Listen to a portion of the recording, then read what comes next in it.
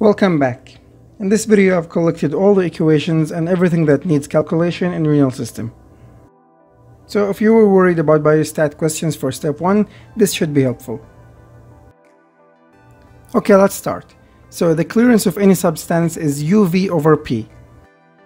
That's the concentration of the substance in urine over the concentration of the substance in plasma multiplied by urine velocity. And the excretion rate of any substance is UV, so the urine concentration of the substance multiplied by urine velocity.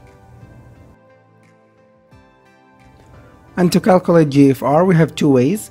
The easy way is simply calculating the clearance of inulin or creatinine, or the little complicated way, which goes as follows. The hydrostatic pressure difference between the glomeruli and Bowman space minus the oncotic pressure difference between the glomeruli and Bowman space. And to calculate renal plasma flow, just simply calculate the clearance of PEAH.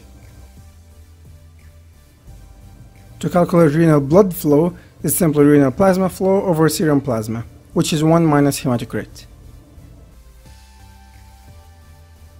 Filtration fracture is GFR over renal plasma flow. And finally, secretion rate is excretion minus filtration. Alright guys, these are all the equations that you need to know for step 1 exam in renal system. I tried to put them all in one place so it would be easier for you to revise them. Hopefully I made this easier for you, and see you guys later.